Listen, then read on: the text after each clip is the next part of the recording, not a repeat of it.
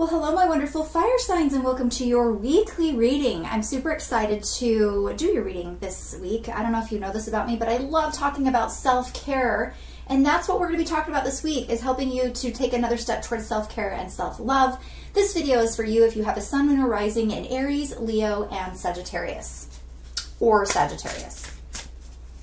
So I'm just shuffling this up. I love this deck. This is the Self-Care Oracle, and I'm just asking angels, guides, guardians, ancestors, God and Goddess, what do my wonderful fire signs, Aries, Leo, and Sagittarius, need to know this week about their self-love and self-care? We'll get some more details as well about you this week, but let's focus on self-care. And the card is Stop and Breathe. Oh my gosh, can you take a deep breath right now? When's the last time you did that? We're breathing all the time, but usually it's really shallow. And when we live a life of stress and tension, the breathing not only is shallow, but it gets really fast-paced, and it quickens. And this can actually cause more adrenaline in the body. It causes tension. It causes tension in the muscles and the neck. So roll your shoulders back right now. Just kind of unwind. Shake your body out. Shake your neck out. Take a deep breath. The card says, reality is shaped by what we believe. Take a deep breath. Reassess and realign. Let go of what doesn't help this situation. Oh, I love that. You know, very often we talk about letting go of, toxicity or letting go of things that are not working, but you might have some things in your life that are just not helping. Maybe they're not necessarily making things worse, but they're certainly not making anything better. We are in a couple retrogrades right now. It really is a good time to stop and reassess, to rethink, to just kind of go back and review. Is this really the direction that I want my life to go in? This is what's so great about retrogrades, is that we can't help but to stop and slow down and look around. And we need these times. If we didn't have retrograde energy, we would go flying forward into all sorts of chaos. So this week, fire signs, you want to take a deep breath. You want to be working on your breathing. You need more oxygen in your body. And when we take a deep breath, it really does put us back into our bodies. It takes us out of the fear of the future. It takes us out of regretting something in the past or still fretting about it. It puts you right here. And right here is the only place that you can be to make a good decision, to make a better decision about yourself, about your world, what needs to go, what you need more of. I will tell you that those are two of the most important questions you'll ask yourself. What do I need to stop doing? What do I need to stop engaging in? What needs to leave my life?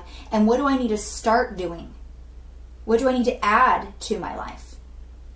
And this is a week where it's going to, I almost feel like circumstance is going to create moments for you to stop and breathe. So if something isn't going as fast as you want it to go, if something seems like it's at a standstill, if something's on hold, if you feel like you're in limbo, guess what? It is time for you to stop and breathe. It is not time for you to push and freak out, okay? It's like, is there another step that you can take? Is there something else you can do while you're waiting for things to go along a little bit more? You might be missing something, right? And so the universe will sometimes slow things down for you so that you can just chill. You're missing something. We need you to see the whole picture. We need you to see something more before you go in this direction. We don't want you to miss something. Get all the pieces before you go forward is what I'm hearing. So thank you so much. Angels, guides, guardians, ancestors, what do my beautiful fire signs need to know this week? That's Aries. We're going to go into Leo here. Sagittarius. All right, let's see what's going on with you. Aries, you've got the Four of Earth. Oh my. I mean, you can even see from the picture. Someone's being a little pig-headed. Is it you? Is it someone you know? This is someone who's being very stubborn, very stuck mentally, very stuck in their ways. This could also be someone who's very controlling, very possessive. They're greedy. So this person's literally stealing money, right? This is in my embezzlement card.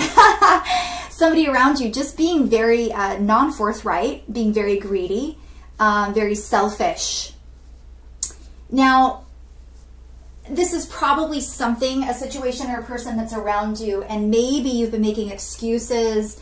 You've been saying, oh, it's just, the way it's fine. This is just what happens. You let them off the hook for some reason. But we're to this point astrologically in these retrogrades where we just cannot do that anymore. We cannot be making excuses for people. We cannot be settling. This week it's going to be right in front of your face, Aries. I'm sick of being controlled. I'm done talking to people who are not going to compromise. Maybe you've been compromising too much, right? I'm not anyone's possession. And this stubborn energy has got to go. Now, if this is you, if you're like, I'm the stubborn one, crap, it's me. I'm the one that doesn't want to move. I'm not budging. This is my beliefs. I put my flag in the sand and this is where I'm at. And they've got to meet me where I'm at. Really, really, really do a self-assessment. And that mentality doesn't work. Now, you can stay dedicated to your goals, right? You can stay true to yourself, but there might be a situation where either you are over-compromising or you are not compromising enough. And so the card is stop and breathe. If you feel stuck, do you have a belief that is stuck? Is your mind stuck? Are you in a situation where you feel like you have no way out? Do you need an out-of-the-box solution? I just want to remind you that nobody ever finds the solution to their problem by focusing only on the problem. Focus on what you want. Make some different decisions this week. And if you are in a if you're in a situation where you're like, I feel like I am completely controlled, I have no freedom in this, stop and breathe, ask for answers. Start looking for answers instead of focusing on the problem. One will come, okay? We've got Leo. We've got the Page of Earth here. You are really wanting to look at finances right now. You are like, what is going on with my money? What is going on with my job? What is going on with my investments? Really looking into how to manage your career. You feel very studious. This is my student energy. You're learning about something, you know, and maybe you've been so focused on money and, you know, your finances and your career that you're kind of not stopping to smell the flowers. So for you, Leo, it's about stop and breathe, but really you need some pleasure. Where's the flavor and the spice and the you know, the reason for life? Where's the purpose in all of this? Like, you might be getting down into the tedious nitty-gritty so much that you're forgetting to live, right? You didn't come here to get stuck in a pile of bills. So if you find yourself in a pile of bills, you will find your way out of it. But in the meantime, that's not why you came. You came to taste the food, to feel what nature feels like on the palms of your hands and the flat of your feet. You came here to smell all the smells. You came here to see all of the hues of the sunset. You came here to feel what moonlight felt like on your skin. You came here to have incredible sex and to have amazing, like, romantic relationships. You came here to feel bliss. So remember the spice of life, Leo, while you are figuring out your finances and your career. Don't lose your passion, okay? So far, my fire signs have a lot of earth here. So we've got a lot of issues with money, finances, kind of being a little stuck in the mud. I feel like stopping and breathing would be a really good idea for Aries and Leo here, because you need to kind of reassess, you know, what is the point here? Let's look at Sagittarius.